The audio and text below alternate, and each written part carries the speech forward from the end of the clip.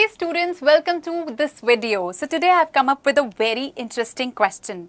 So let's take a look. Find the missing term, and you can see these numbers in this table over here in these two rows.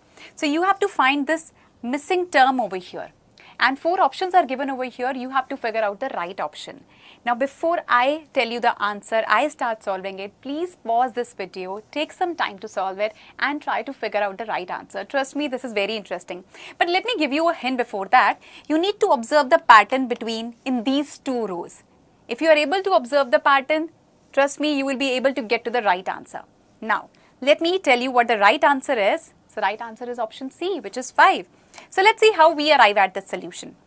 So if you carefully observe this pattern over here, here I've got 3, I've got 6. Seems like it is double of it, right?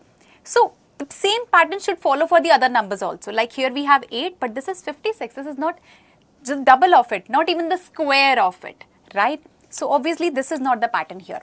And here we have got 10 and then it is 90. So every time if you see, if I do square of 3, right, which is 9, and I subtract this 3 from it, I get 6.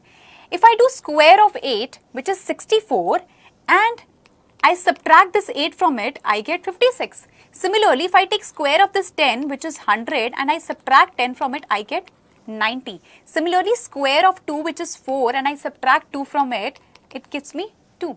So I can see that it is applicable on all of these. So this is what the pattern is over here.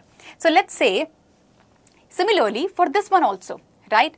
Let's say this one over here, let's assume the numbers. Let's say P denotes the numbers in the first row and Q denotes the numbers in the second row, right? So here I can say that P square minus P, this is what we are doing, right? And then we get Q, right? Similarly, for all of these you can see, we saw that P square minus P equals to Q. This is valid over here. Similarly, for this one as well. Here I am getting what? I am getting 20, right? So similarly, this should be what? It is going to be 5 square minus 5, that would give me 20, right? Because every time it has to be a number. Once I take the square of it and I subtract the same number from it, then I get this 20 over here.